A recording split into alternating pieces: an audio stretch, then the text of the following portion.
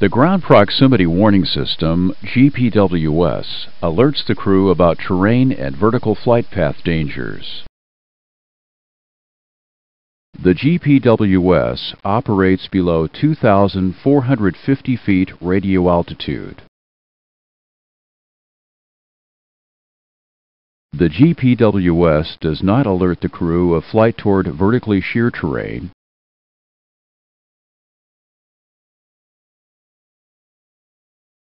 or of slow descents into unprepared terrain while configured for landing.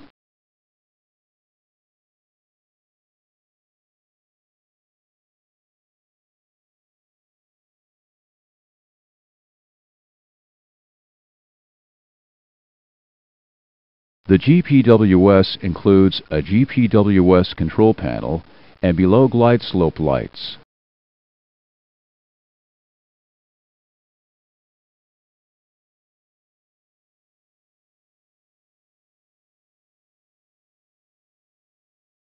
Oral enunciations are broadcast on 2 overhead flight deck loudspeakers.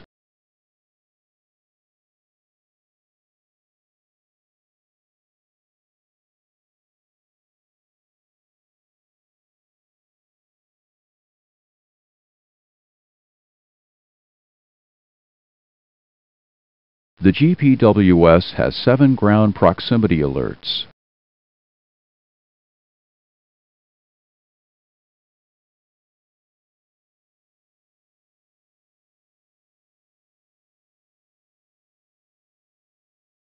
Sink rate, sink rate. If the airplane barometric descent rate becomes large, the sink rate oral sounds continuously, and the red pull-up words show on the attitude indicators. Pull up. If the descent rate becomes dangerous, a whoop-whoop pull-up oral warning sounds, and the red pull-up words show on the attitude indicators.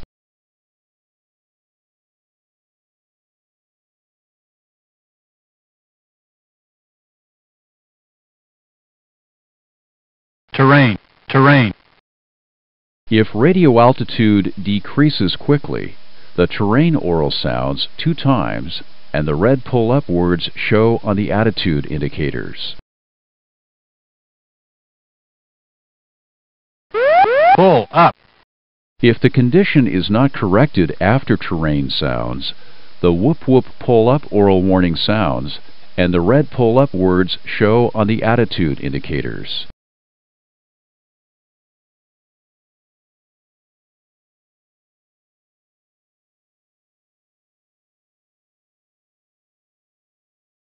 Don't sink, don't sink. If barometric altitude decreases too much during the initial takeoff climb or during a go-around, the don't sink oral sounds continuously. The red pull-up words show on the attitude indicators.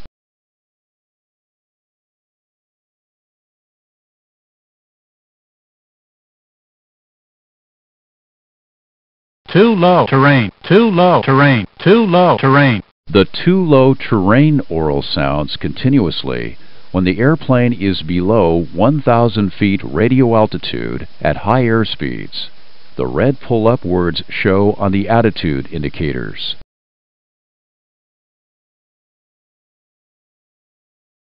Too low gear, too low gear, too low gear, too low gear. At low airspeeds, the too low gear oral sounds continuously if the airplane flies near the terrain with the landing gear up. The red pull-up words show on the attitude indicators. Too low flaps, too low flaps, too low flaps, too low flaps. When the landing gear are down, but the flaps are not in a landing position, the red pull-up words show on the attitude indicators and the too low flaps oral sounds continuously.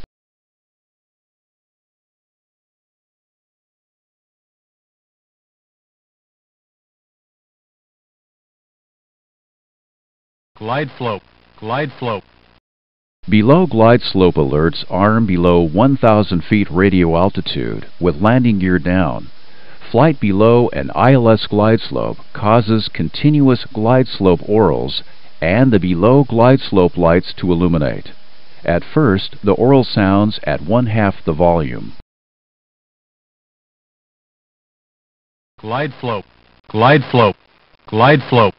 Continued flight below glide slope changes the glide slope alerts to full volume, spoken at a faster rate.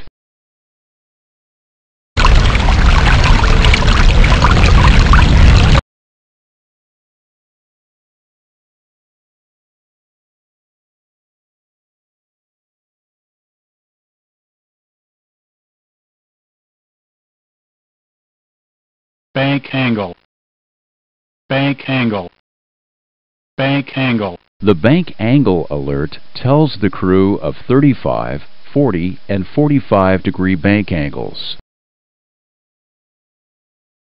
Minimums 100, 50, 40, 30, 20, 10.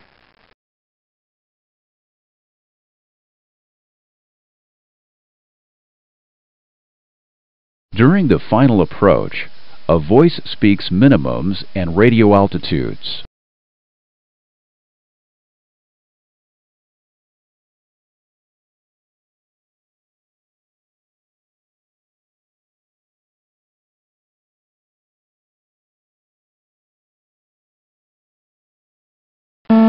Wind shear, wind shear, wind shear. If wind shear conditions are sensed, a two-tone siren followed by wind shear sounds. The red wind shear word shows on the attitude indicators. The wind shear alert inhibits all other ground proximity alerts. A wind shear warning stays active until wind shear conditions are no longer sensed. Now let's look at the GPWS alerts that can be inhibited or canceled. Push the below glide slope light to cancel below glide slope alerts. Glide slope, glide slope. Cancel the glide slope alert.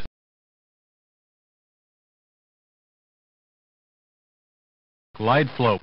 The below glide slope alerts cancel if you capture the glide slope. If a landing with less than landing flaps is necessary, use the ground proximity flap inhibit switch.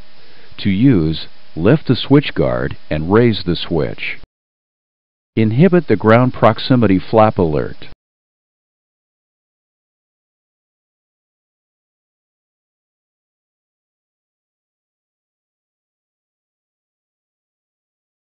If a gear up or partial gear down landing is necessary, use the ground proximity gear inhibit switch. To use, lift the guard and raise the switch. Inhibit the ground proximity gear alert.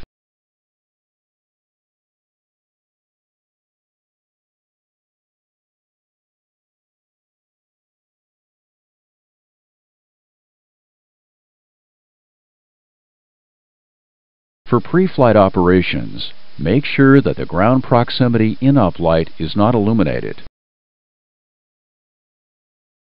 and the switch guards are closed. Momentarily push the system test switch to test the GPWS system. The below glide slope light and the in-up light illuminate.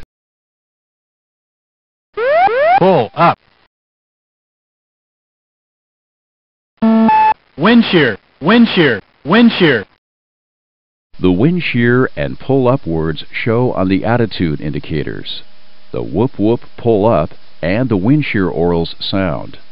If you push and hold in the system test switch for more than 10 seconds, all oral alerts sound.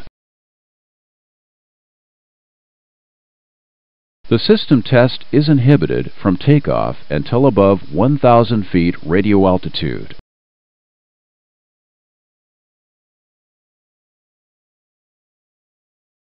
Terrain, terrain.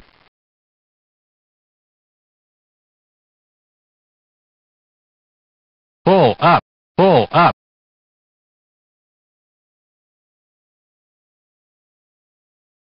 The Ground Proximity Warning System, GPWS, alerts the crew about terrain closure and descent below glide slope. The GPWS controls include a GPWS control panel and each pilot's EFIS control panel. The operation of these switches will be discussed later in this lesson. The system uses aircraft position as determined by GPS. The position is compared with internal terrain map data found in the GPWS to show look-ahead terrain data on the navigation display. Terrain more than 2,000 feet below your aircraft is not shown.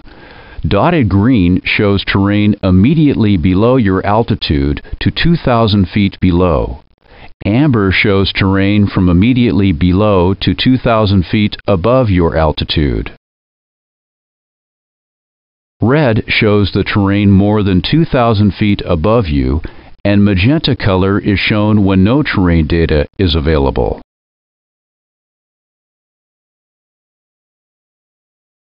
GPWS uses these patterns to show terrain data on the navigation display.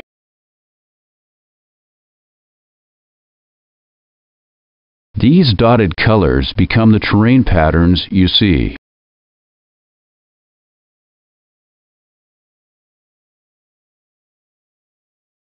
Caution, terrain, caution, terrain.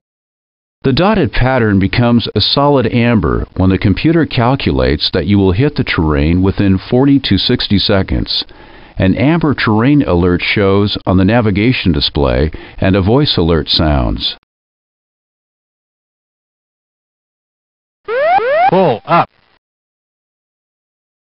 A solid red shows terrain when the computer calculates that you will hit the terrain within 20 to 30 seconds. Pull up shows on the attitude indicator, a red terrain shows on the navigation display, and a voice alert sounds.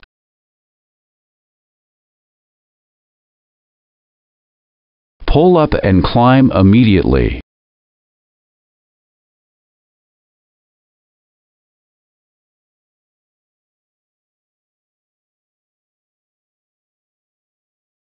Former GPWS systems do not know if your gear down descent is into an airport.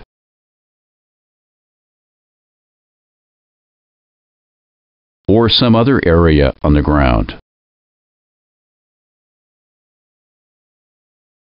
Now, GPWS warns you of this problem with or without the gear down, when the aircraft descends below the terrain clearance floor. The terrain clearance floor, based on airports with concrete runways, is defined as shown here and can be modified for unusual airports. Too low, terrain. If descent below the terrain clearance floor occurs, the oral alert "Too low terrain" will sound, and "Pull up" will show on the attitude indicators.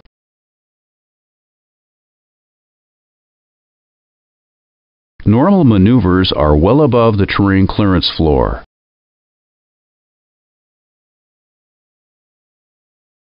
These are the controls for GPWS. The EFIS control panel sets terrain range and display modes the same as it does for weather.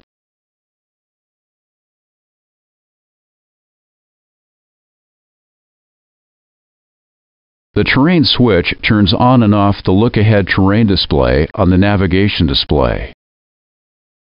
Weather and terrain data are not shown together on the same display. Set weather or terrain on the EFIS control and see the changes on the navigation display.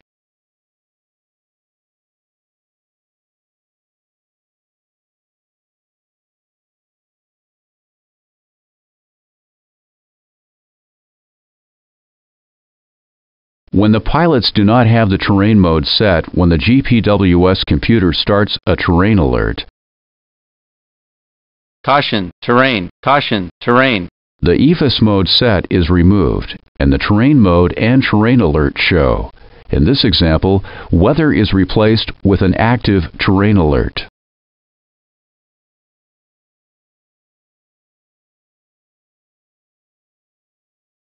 This is the GPWS system test button. When pushed, a series of oral and visual indications occur. Terrain fail and terrain test alerts show on the navigation displays. The terrain display test pattern shows on the navigation displays. Caution, terrain, caution, terrain. And the terrain caution alert shows with the terrain voice alert. Pull up and wind shear alerts illuminate. Glide slope. Pull up. Wind shear. Wind shear. Wind shear. Glide slope, pull up, and wind shear oral alerts sound. And the below glide slope and GPWS in-op lights illuminate. The test indications are shown above. If the test button is held for more than 10 seconds, the above indications occur, followed by any additional oral alerts that may be installed.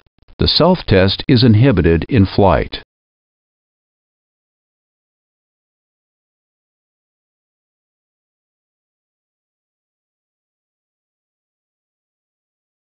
Now let's see some non-normal alerts. The terrain inhibit switch is on the GPWS control panel. If the terrain inhibit switch is set to the inhibit position, the terrain inhibit shows on the navigation display and the look-ahead terrain alerts are not available. When the terrain fail shows on the navigation display, the look-ahead terrain operation of the GPWS is not available. The other modes of the GPWS remain normal. If the in-op light on the ground proximity panel illuminates, the GPWS computer has not received correct inputs or has failed. When the GPWS failure affects the look-ahead terrain operation, the terrain fail alert on the navigation display will also show with the in-op light. GPWS data compares its position with GPS or FMC position.